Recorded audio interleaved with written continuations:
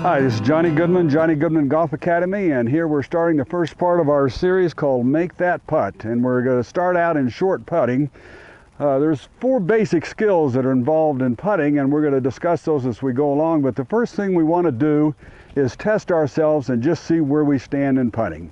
And the best way to do that is to set up a little putting course here where we're going to putt 20 putts, and they're going to be from 3 feet, 6 feet, 9 feet, 12 feet and 15 feet. As you can see, I've got it set up here already at 3, 6, 9, 12, and 15. The way I measured that, you can either use your length of putter, you can take steps and in 3-foot increments, but get yourselves up so there's 10 putts from this side. We want to do a slight right to left break, and on the other side a slight left to right break, but don't take a break that's more than 1 or 2 balls to test yourself. The scoring is simple.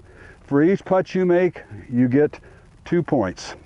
And as you add up your points, and then I've got a chart below that the total points and a link down there to tell you what your handicap is right now. So if we know where we stand right now, we go along, we can see if we're improving. Again, the first part of our series, let's test ourselves and see where we stand.